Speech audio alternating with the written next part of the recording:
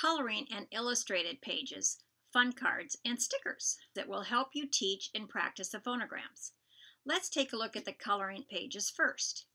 Each of the phonograms has a corresponding coloring page. You will notice that the graphics are the same as the ones in the ABC's book, Phonoguide, and elsewhere. This further reinforces the visual while incorporating kinesthetic learning. Present one phonogram coloring page at a time, or collect all in the group you are working on. We have created illustrated pages for several reasons. It's a natural progression from coloring to drawing. Secondly, it's an early stage of comprehension and vocabulary development. Talk about the sentence or phrase at the bottom of the page. And an example, let's read this sentence. Cut the center. Where is the center? What does center mean? How can we draw a picture that shows a center? Where is the center of your forehead? Now remember, depending on the developmental level and skill of your artist, the drawings may take on very different appearances. Do you have someone who doesn't like to draw or has trouble physically? Can you find a picture that shows the center and glue it on the page? Another reason, it's fun to draw, and it's a great activity.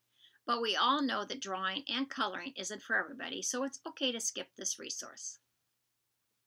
Fun cards. Okay, they're flashcards, but we just don't like the connotation that the word flashcard carries.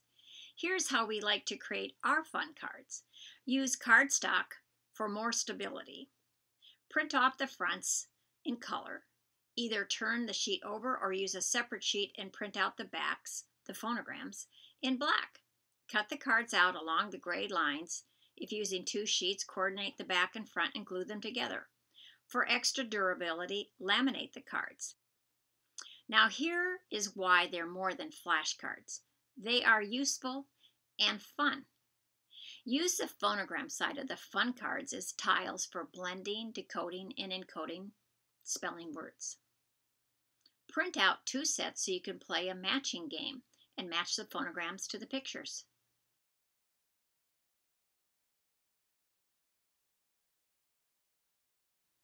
Place the fun cards with the phonogram side face up.